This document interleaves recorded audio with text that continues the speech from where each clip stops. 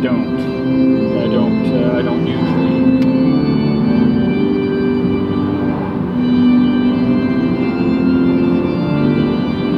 That is the night vision anti-glare screen. Yep, it reduces the glare of oncoming headlights. It does. Yeah, it actually does look quite nicely. He might be there tonight. He said he might.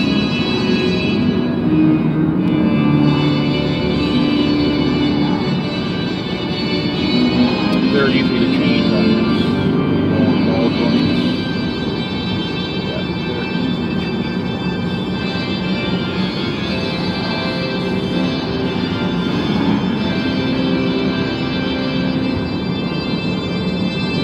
Yeah, ball joints on this strap.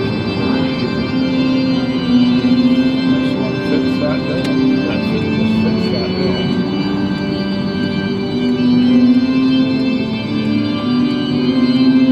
No, we'll be over there about 5:30. About 5:30.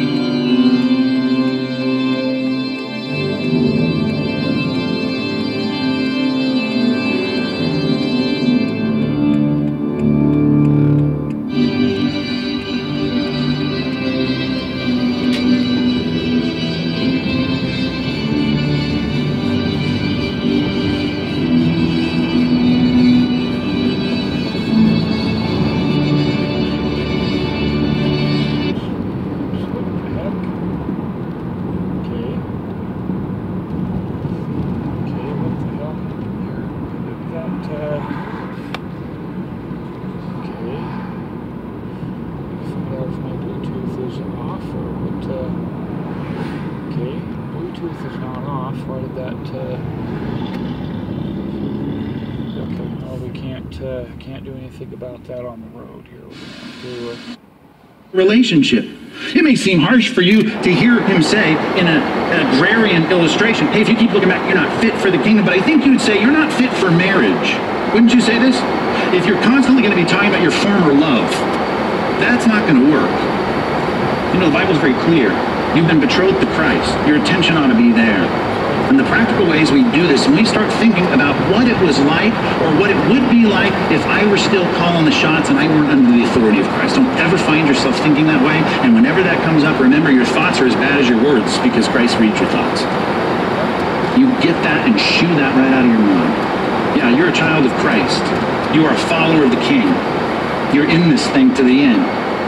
No longing to live the life that your neighbor lives, that you think is so much better. One passage on this, would you look at this with me? Hebrews chapter 11. Hebrews chapter 11, verse 13 through 16, to jump in here to this divine commentary on the patriarchs' lives, who you might remember, starting with Abraham, was called out of the southern Mesopotamian area, something called Ur of the Chaldeans, to go up the Crescent Valley there and go over into what is later described in the Bible as Canaan. And he was promised he would have this great family, and he would have this big nation come from his family, and that they would occupy this land. So God promised him all of this, and then he never got any of it, except a few little parcels to bury his loved ones. You remember that?